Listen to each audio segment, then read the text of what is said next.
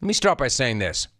Saying that a win is a win is generally not something I say, because generally it's not saying anything. It's usually just one of those things that people say when they don't actually have anything to say. A win is a win. Bam! That's some insight. A win is a win. Water is wet. In the case of Raider Nation this morning, I actually think that's what everybody needs to hear, because that's all the Raiders really needed last night. And they needed it badly, and they got it. A win. They got it done.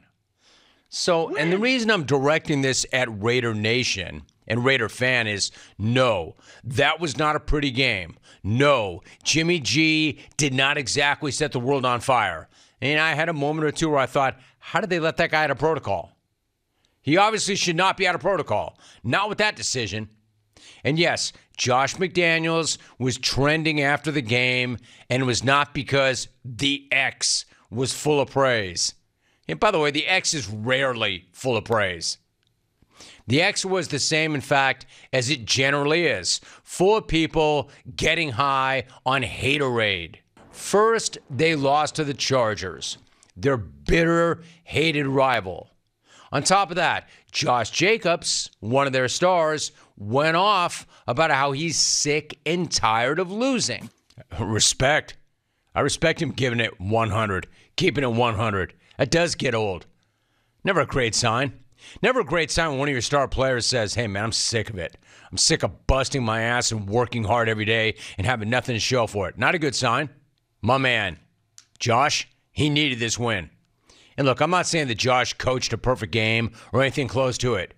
No, his decision to try a 52-yard field goal with 2 minutes left instead of going for a 4th and 1 that would have basically slammed the door shut. Yeah, that decision was not statistically, by the book, the correct call. The numbers say you go for it. The book says you go for it. Analytics say you go for it. In fact, the Next Gen Stats tweeted that it was the quote, this is amazing, quote, most suboptimal call of the season, end of quote. That according to the numbers, which is pretty hard to believe because there have been some seriously, outrageously suboptimal coaching decisions this season. Ask any Charger fan. But you know what would be even more suboptimal than that field goal decision? Losing the game. What I'm saying is, anyone caught up on that decision is missing the point. Point being, the total off-the-rails disaster that people were expecting from the Raiders last night didn't actually happen. That was not the product that the Raiders put on the field last night. An actual football team showed up, and they won a pretty big game. And they actually did make some plays. They actually did show some heart and some effort. They actually made a few heady plays, including, and this is the most counterintuitive thing ever, but including the most brilliant horse collar ever. I'm not sure that anybody's ever called a horse collar heady, but Marcus Peters had a really heady horse collar. That epic chase down of Christian Watson saved a touchdown and ultimately saved the game for the Raiders with that penalty. I mean, how funny is that? The same dude, and this is even funnier because he is the same dude who made headlines for liking social media content, calling for the head coach's job last week. That guy saved the game with a horse collar. Now, I'm not sure that Marcus Peters was thinking to himself, hey, man, I better horse collar this dude because he's going to score. I think he was just trying to stop him from scoring. But the penalty prevented the score, which saved the game, which is pretty incredible. And it's the same guy that was liking social media content, calling for his coach's head. Yeah, but then again, if you're going to show up and make heady hustle plays that save ball games, I don't really think Josh is sweating what the dude liked on Instagram. In fact, Josh straight up praised the dude and the play after the game because deep down, Josh may think or know that that heady horse collar did save his job. Or give yourself a chance to actually coach a few more days. You got to admit, that's such a hilarious line. I'm not sure I've ever heard a coach talk about a heady horse collar or heard a coach praise a horse collar penalty. Horse Randy. But Josh is right. It was the right penalty. It was a really smart play and also a really high effort play for a dude who was liking posts calling for Josh's head last week. I mean, if he were a bad guy and really had that in him, he might be thinking to himself, for who, for what? If I make this play, that might save my coach's job. But he was all out. And while I'm shouting out effort plays, let me also shout out the always outrageous effort of that absolute psycho coming off the edge whose motor never, ever stops. This dude is an absolute maniac. The Condor, Mad Max. I cannot tell you how much I admire this guy. His prep, his work ethic, his grind, his engine, his motor, his relentlessness. This dude is incredible. And no, I'm not basing that on last night, just generally. What an unbelievable story this guy is. He's an unstoppable force. He's a phenomenon. He's Max freaking Crosby. He also leads off the field. Check out his act after the game, hyping up the defense for coming up as big as it did. This dude can say whatever the hell he wants. I mean, he is a superstar. He is a superstar. He is a monster. He's an alpha. Every time that guy plays, if you watch him, not to go coach speak on you, but he jumps off the film. He is criminally underrated. He's not only one of the most underrated guys in that league, I think Max Crosby is one of the most underrated humans walking around the planet. I love this guy. I think he is an absolute animal in the best way possible. And he's got a point. There is a lot of noise. Now, understandably, there's a lot of noise, but there's a lot of noise. But that defense came up huge last night. Because as it has been all year, the offense was the opposite of huge last night. The offense was anemic last night. The offense was practically worthless. They still haven't scored 20 points in a game this year. Of course, the game came down to a defensive play.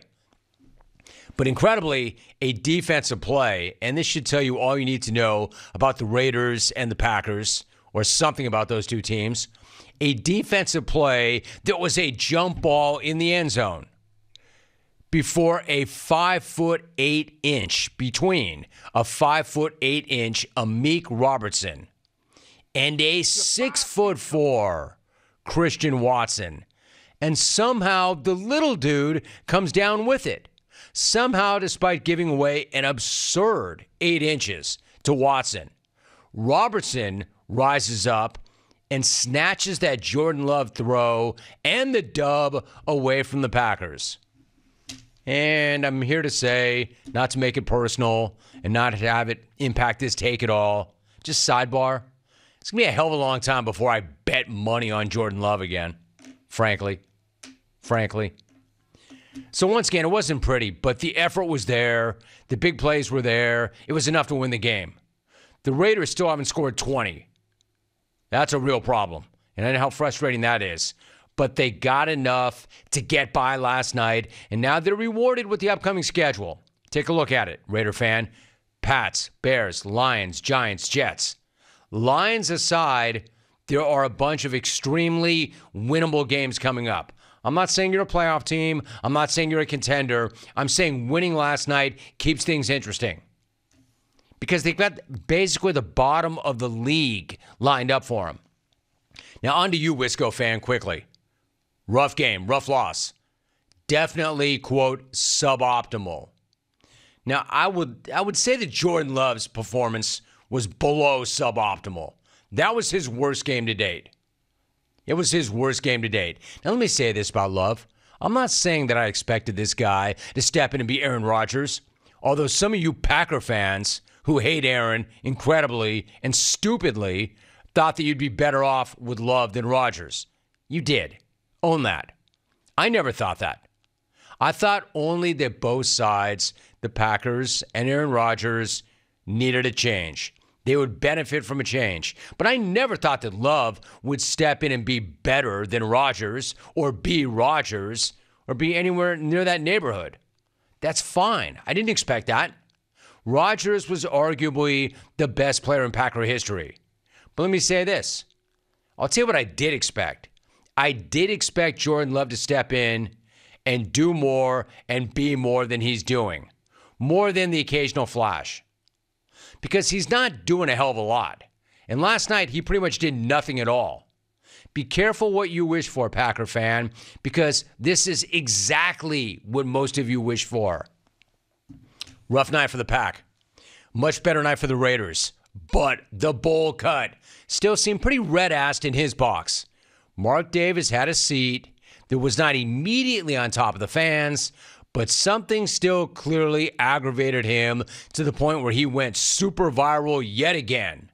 Lip readers interpreted him saying, "What a bleep hole."